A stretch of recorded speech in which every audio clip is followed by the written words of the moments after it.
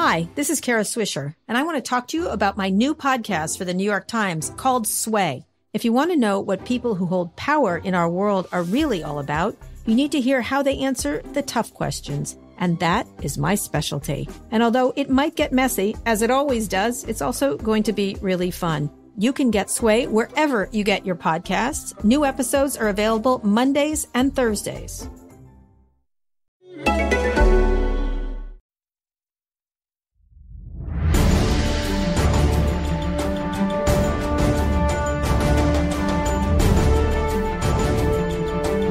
Hello, everybody. Steve Politi from NJ Advanced Media, and welcome back to the Rutgers Rant. Joined, as always, James Cratch, Keith Sargent, and fellas, I was thinking today, if we had a podcast, what would we talk about? Is there anything to talk about? And then it dawned on me, hey, you know what? We could talk about football. I mean, what a crazy idea for a football podcast, right? I mean, who would have thought that we could actually, have a football conversation, right? Football? I don't even know what that is at this point. What are we talking It's crazy. about? I know, it's crazy, but let's do it.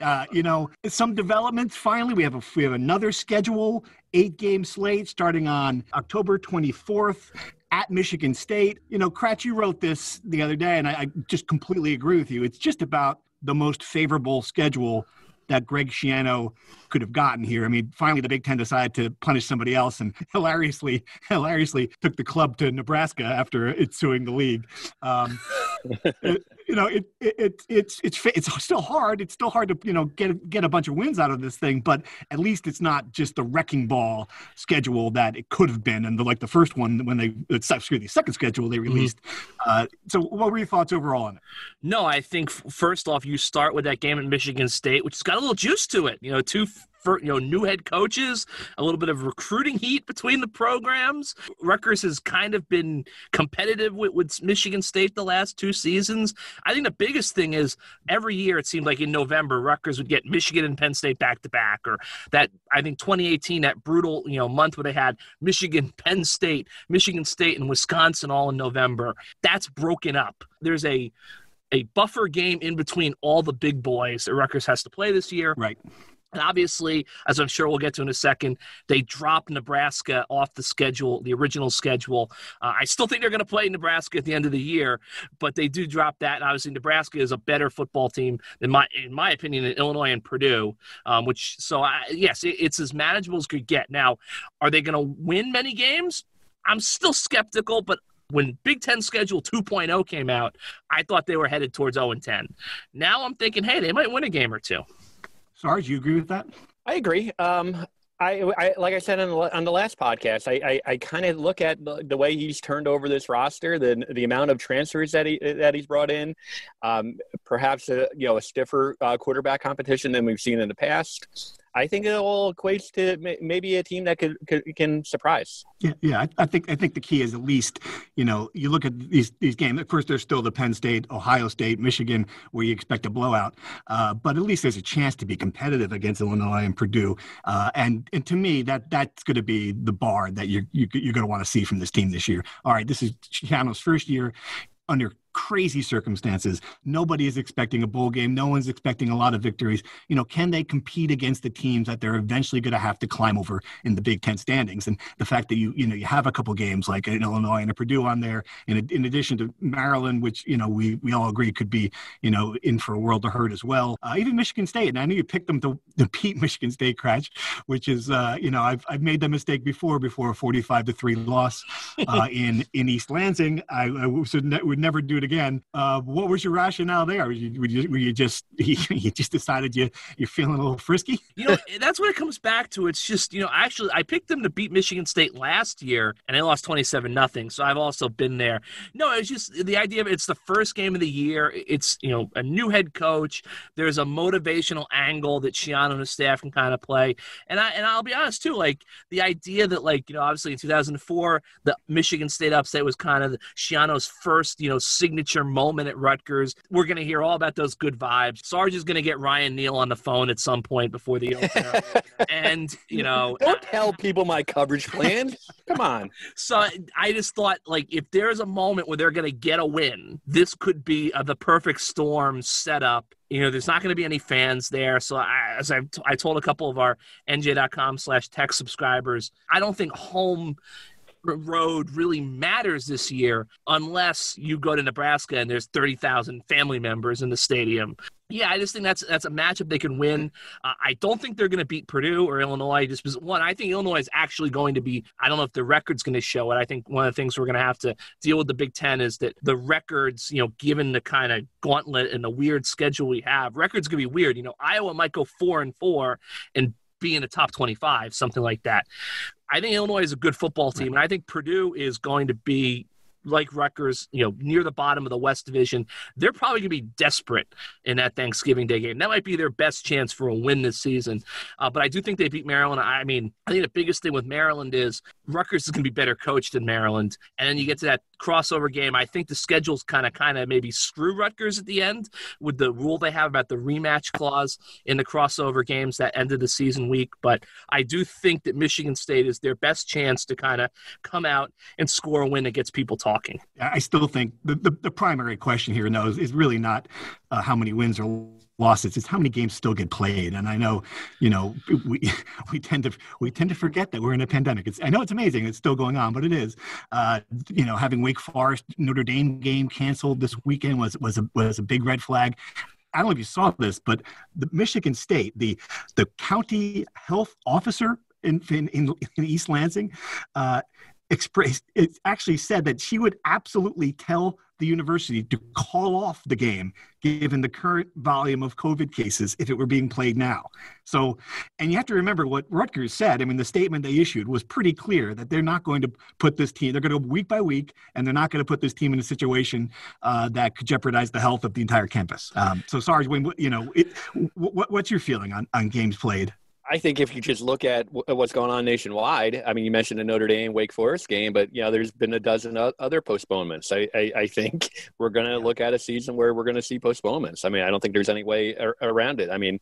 Rutgers gave, remember that statement. They gave themselves, a clear out, in which they said that if there's an issue on campus, you're forgetting. That I saw the Michigan State release too, and if the health official has some apprehension right now, I'm sure people above Greg Schiano's pay grade, Pat Hobbs's pay grade, are going to look at it and be like, maybe not so fast. And I think it's going to be the case for a lot of Big Ten schools as well. Sorry, go ahead, Gretch. I was just going to say, I think that the biggest issue is you look at that Notre Dame shutdown. They have 13 total kids either testing positive or in quarantine. That's not a major amount of your roster, but they had 7 positives. So if this is a Big Ten team, you now have 7 kids who are out for 3 weeks. And yes, your rapid testing in theory should allow you to kind of nip these sort of things in the bud. But at the same time, if a kid has the coronavirus, just a trace of it in his body, he's sidelined for 3 weeks. I think that's going to be the Big Ten's biggest issue, is that, one, if you have a breakout that kind of happens, right after a game, now suddenly you're taking 2 teams involved, and it was now South Florida has shut down practice because I assume, and good on Notre Dame, the way that South Florida release indicated that Notre Dame informed South Florida about what kids had the virus, what kids were in quarantine, so then South Florida could use their game tape and do some, contact tracing and figure out, okay, which of their players had, tackled or got tackled by those players. Now South Florida's got to shut down. I just think it could become, everything is great, but if one, and we've learned this, the virus can penetrate pretty much any kind of wall we put up against it. If it gets in once, it could create a colossal set of dominoes for the Big Ten. Yep, and that's sort of what we're barreling toward. All right, well, let's just assume they're going to play some games, and I thought it would be fun to just break down the positions on the team. We haven't done that yet. I know it's difficult because we don't have a roster yet, which is still sort of incredible, a month away from games. So we might be using some players who aren't on the team, but I think we have a pretty good idea of who's going to be on the team. Let's go through each position, and I'd like to see what you guys think. Is the position much better than last year, somewhat better than last year, the same as last year, or even worse than last year? So let's start with quarterbacks. Of course, Noah Vedral comes in from Nebraska, another transfer. My sources in Nebraska tell me that they like this kid. He's accurate. He fits the offense well. But we've seen what happens with these quarterback transfers. We haven't had a lot of success. Last year, obviously, McLean Carter was the guy who came in and disappeared pretty quick overnight. You still have Art Zakowski, Johnny Langdon. Cratch, what do you think? Is the quarterback position better than last year, same, or worse? I think it's better just because I think Noah Vedral is a guy who is a Big Ten caliber quarterback who kind of fits what we expect Sean Gleason's offense to look like. And if you have him and Art beats him out, that means Art has made major strides as well. So I think between Art and Vedral, as I wrote in my mailbag, you're going to have a guy win the quarterback battle, whether it's, in training camp or by the end of this kind of strange season, who's probably going to be your starter for the next 2 seasons potentially, because everyone's getting, a free year. So I think that's the great thing Rutgers has is no matter where they land at quarterback, they're getting a multi-year starter in all likelihood. Sarge, you agree? Yeah, it's going to be better. I'm more interested in what the quarterback position kind of entails under Sean Gleason. Right. Is it going to be a dual threat guy? To me, that's going to be the bigger question. We don't know what the offense is even going to look like.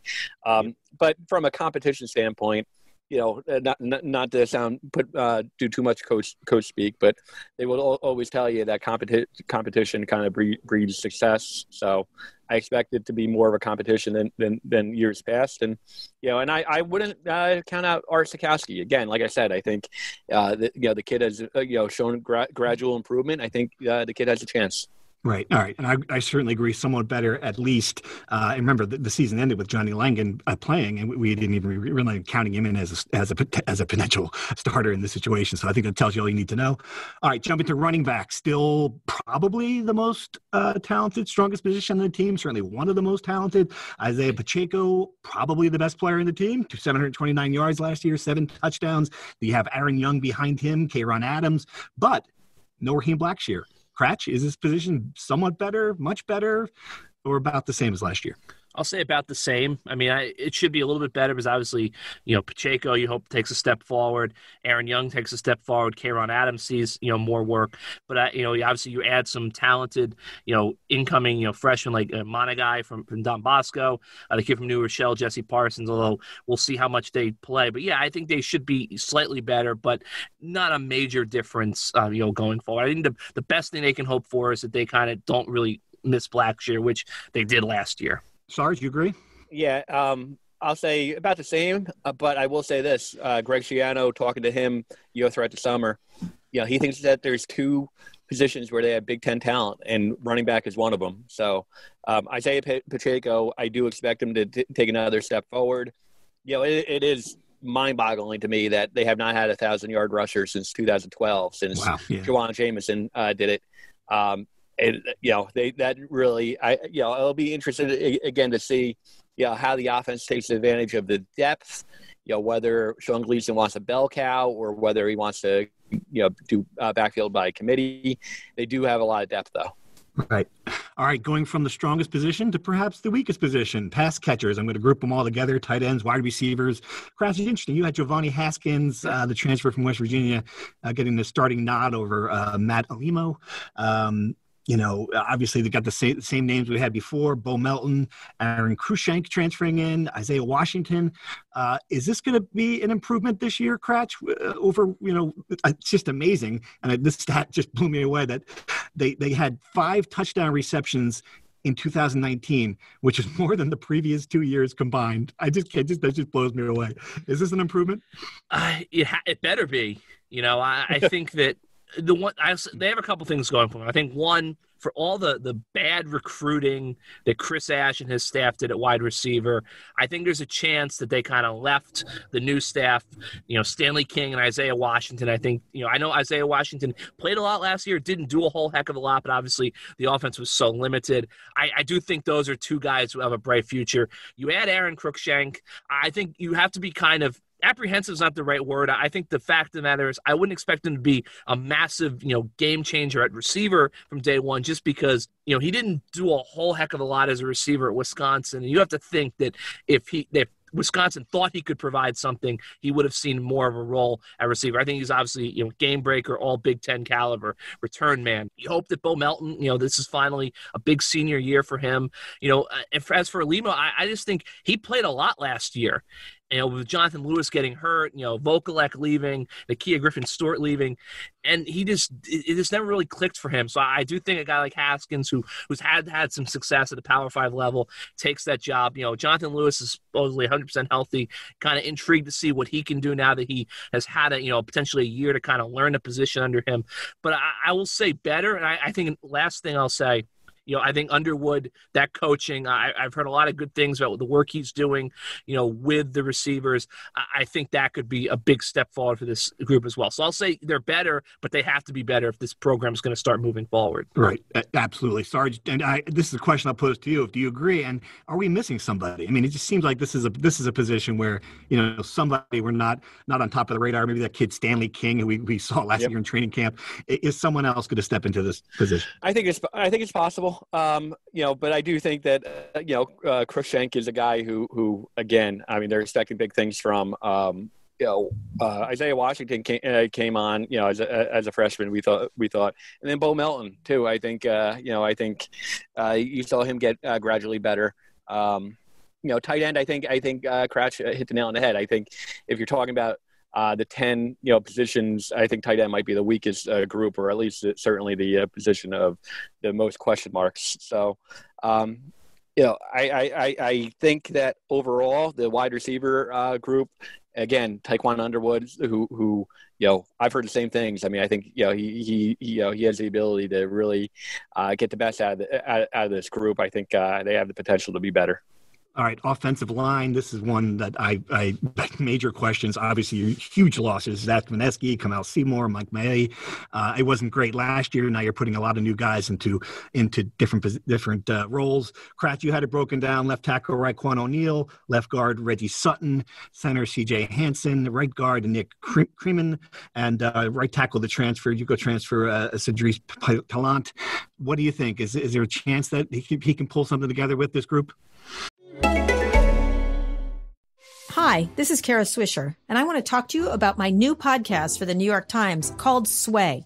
If you want to know what people who hold power in our world are really all about, you need to hear how they answer the tough questions. And that is my specialty. And although it might get messy, as it always does, it's also going to be really fun. You can get Sway wherever you get your podcasts. New episodes are available Mondays and Thursdays. It's going to be tough. Andrew Orrick has got his work cut out for him. I think that, obviously losing Maietti was a big blow. Mike Maietti, I've said this before, he is the only recruit and develop success of the Chris Ash era. And I think it's second straight year, a starting offensive lineman goes in the transfer portal and, all the message, not a big deal. Well, now Jonah Jackson's, kicking ass for the Detroit Lions, and Mike Maietti goes to an SEC program. So I think that it's going to be very tough. I think Pallant's going to be the big guy because, in the past, Rutgers brought in JUCO guy under Ash, didn't work out. I think they need him to step in.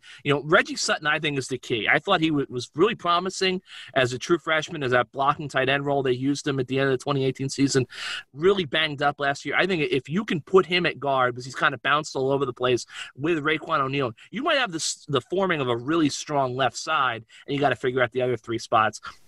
C.J. Hansen, I mean, we don't really know what the center depth chart is going to look like because, as you said, we don't have a depth chart. We don't have a roster. We asked Orrick a couple weeks ago, what he was thinking. He wouldn't even provide names. So I think that's going to be a key spot as well. I think Hansen will go there. I know that he's a really athletic guy, but I think this line is going to take a step back, just how it took a step back last year. And that's a scary thought when you consider what the line was last year. Right. So, sorry, you see it the same way? Yeah, I agree. C.J. Hansen probably has the edge at center. Keep in mind that this offensive line from a year ago allowed 26 sacks, which is middle of the pack in the Big Ten. But the stats are deceiving because just their weakness up front caused Nunzio, when he was the offensive coordinator, and John McNulty early on, to really try to get the ball out as quickly as possible. Really couldn't go deep on a lot of passes and take shots down the field. again, Sean Gleason's offense, maybe, that it's going to be predicated on fast moving, and maybe he can take advantage of, or at least make the offense's weakness not be a weakness overall on the offense. But certainly, probably the biggest question mark on a team is the offensive line going in. All right, switch to the defensive side of the ball. Defensive line. This is one position where clearly Greg Schiano knew he had to get some immediate upgrades, and did that. I mean, we'll see how it pays off on the field, but certainly on paper, Kratch had it as Tverdov and Mike Tverdov and CJ Onichi as the defensive ends, Mike Dwunfor and Julius Turner as the defensive tackles. That doesn't mean I'm surprised that Ireland Burke and Malik Barrow weren't in your projections, Kratch, but I know that's a position where you pretty much rotate guys in constantly during the game. Do you think this position is better than it was last year? I do.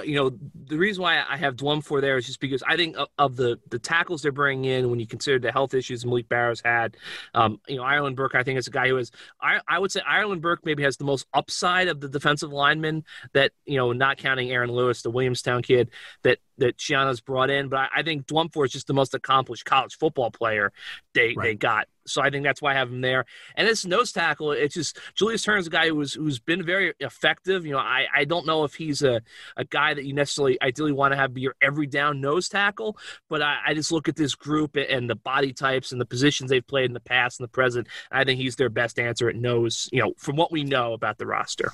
Right. Sarge, and the ends, obviously Tverdov is going to be a Schiano guy. You can just know that's a high motor, high energy pass rusher that he's going to love. What do you think? Is this position better? Yeah, I think, again, that was, if you're talking about the offensive line being the biggest question mark, defensive line on the defense is going to be the biggest question mark as well. They do, have the ability maybe to get after the quarterback a little bit more. CJ Oneshi plays with an edge. I know talking to people inside the program, they all think that he's going to, maybe have his best season to date. He's a senior.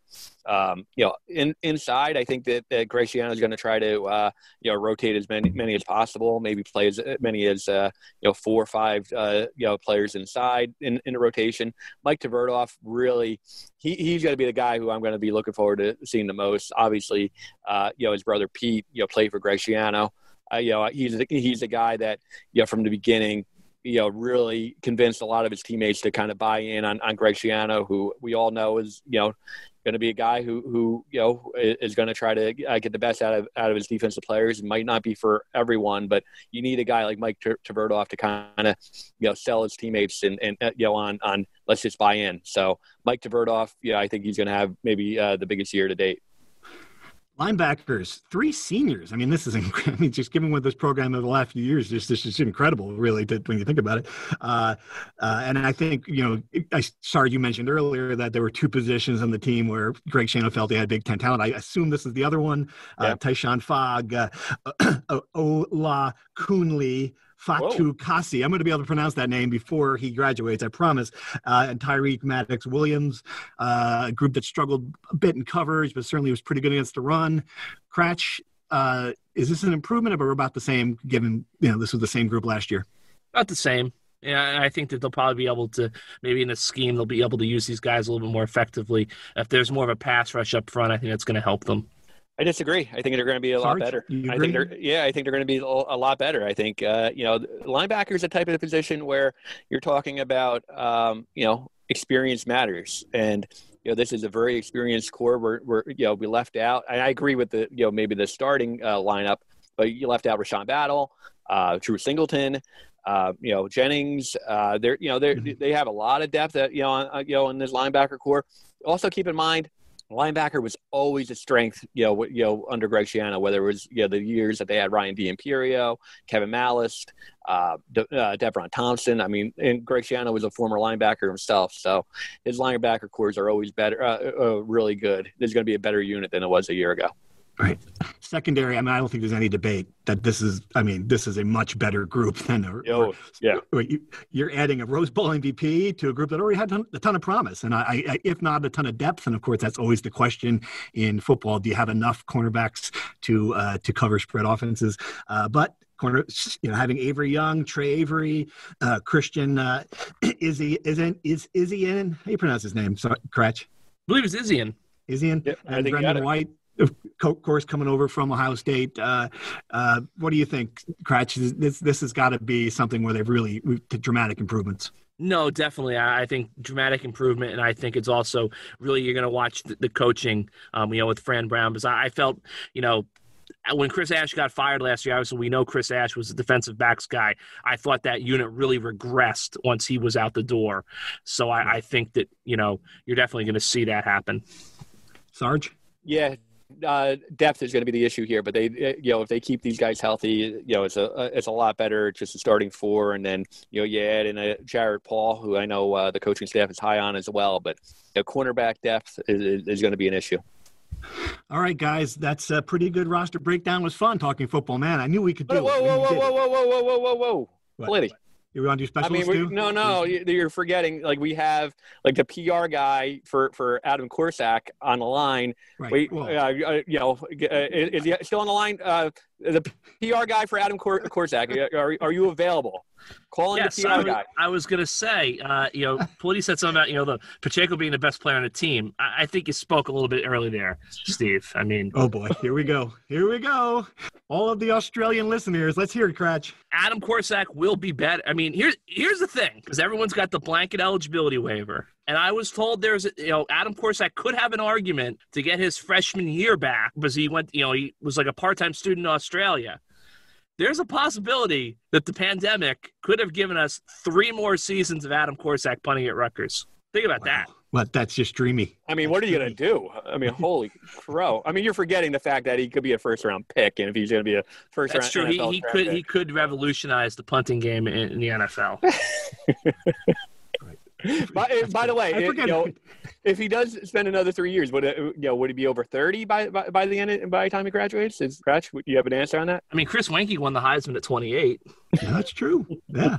That's great. Heisman votes for Rutgers punter. All right, let's get some Rutgers insider questions, guys. Appreciate, as always, subscribing. NJ.com/text. Cratch did a nice mailbag with you guys today, so we'll just answer a few here in the last few minutes. This is a good one. As you said, it's tough without a roster and no spring practice or watching practices.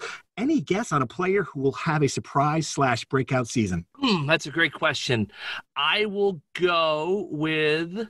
going to go with Mike Tverdoff. I think that he's a guy who, as Sarge said, he's going to be the ultimate Schiano guy, and I think he's a guy who they were kind of asking to do things that weren't necessarily his strength in the old scheme. I think he's going to be a tough as nails, traditional defensive end in this scheme. I think he's a guy who can have a breakout year.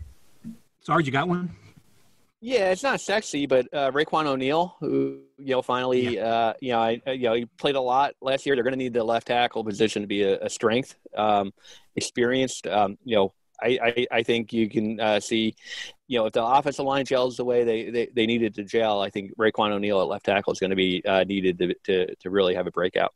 Yeah, and I will say I think someone's going to surprise us at receiver. I just don't know who it is. So stay tuned for that one. Another good question about the quarterbacks. I know Vedral and Art are the obvious choices as front runners, but I wonder, given the success of mobile quarterbacks in the NFL, Jackson Murray, Mahomes, Wilson, etc., shouldn't Peyton Powell be given a legit shot? Cratch? That's an interesting question. Obviously, when we were going into spring football, the indication was that he was going to be given a shot, but we've lost so much time A and B.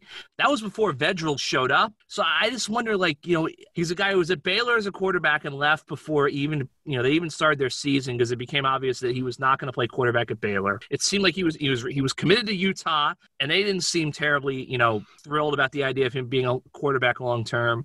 It was already kind of iffy when he came to Rutgers. I just think when you look at the holes this team has elsewhere, wide receiver, tight end, potentially in a secondary, I just wonder, now that you have Vedral and Art here, and you have Evan Simon who you're high on, and you have Johnny Langan, and you have Cole Snyder, is it just the point where it's not worth it and you tell him, hey, we got to try you somewhere else so we can get you on the field and have you help the team? Right. All right, another question. Has anybody been able to get Jonathan Holloway on the record after backtracking faster than my toddlers when the toothbrushes come out? That's a pretty good line. I have to laugh at that one. The short answer is no. The longer answer, I know when they said the vote's unanimous, that it gives the impression that Holloway, who I talked to a couple of days before the vote, was pretty emphatic. He didn't think they should be playing football, that he, suddenly, well, you know what, maybe we should. I honestly don't think that's the case. I talked to enough people around Rutgers who believe, who made it very clear that Jonathan Holloway made his opinions known about, playing football this fall during the pandemic. But when there's a conference vote, unlike what happened with Nebraska and Ohio State flipping out the last time, I think, he rightly decided when things were going in that direction that, they're a member of the conference. And the statement they issued made it pretty clear that they have deep reservations. Sarge, you'd agree with that take, right? Yes, exactly. I think this is a guy who made it clear. That statement, it wasn't just us who perceived it as being a maybe, but a lot of other national people actually thought that statement was very, very lukewarm with the idea of playing. And that statement, even though it didn't have Jonathan Holloway's name on it, it came from Old Queens. Certainly, he approved it. So I think that statement spoke for itself. All right, one final question. Do you think a bad Rutgers season, let's say no wins and some blowouts, will greatly impact Shiano's momentum? My feeling that most of the season's national focus will be on Ohio State, who makes the playoffs for the shortened season, cancel games, etc. I totally agree. I just don't. I mean, it's obviously Greg Schiano doesn't need to have a honeymoon. He's gonna last as long as they play football if he wants to. But trying to judge him off this season or making any sort of big declarations about where this program is headed based on these 8 games, Cratch, I think is just, that's hard to do. I would say, yes, I agree. It's very hard to do. I think, look, I don't think a winless season with a lot of blowouts would help him close out that 2021 class, which is, I think, is the most important thing he can do right now. And I think that's, you wrote this column, a couple of days ago. The biggest challenge he has is kind of framing this season, no matter what happens, keeping the ball moving downhill going into 2021. Close out that class, keep the fan base excited and energized, especially when the fan base can't really reach out and touch the team much this year, obviously, and kind of move forward. I mean, this is kind of a freebie season. So I think that's why I've written this. If he frames it as a developmental year and we're going to play everybody and we're going to try to win football games, obviously, but we're also going to figure out what we have and look toward the future, I think that's the best case for him. And that's going to allow him to cushion a lack of success. But that being said, you can't go winless, because if you go winless, you're going to go into next year with the idea that you could set the all-time Big Ten conference losses record, streak. You could surpass those horrible Northwestern teams that seem like a mythical tale at this point. You got to at least get a win on the board and be competitive in some of these games. Sarge, you want to take that one as the final thought here? First off, this will be my final thought before I get into that. It's just fun to talk about football, right? Isn't it great? Yeah. It is. It really, really is. I agree with everything that Crash said. There's not a whole lot more to add. I will say that ultimately, I think, Greg Schiano is not going to want to lose games. He's going to want to at least give themselves a chance. So I think early on, I think he might be playing the best players. But I think, as the season, starts to gradually, I think you'll have expectations and realistic expectations and know and understand that it's all about 2021, 2022, and beyond that, in order to have success down the line, he's going to have to know what this roster is. All right, guys, that's all we got for today. Thanks for listening. Steve, Cratch, Sarge, signing off.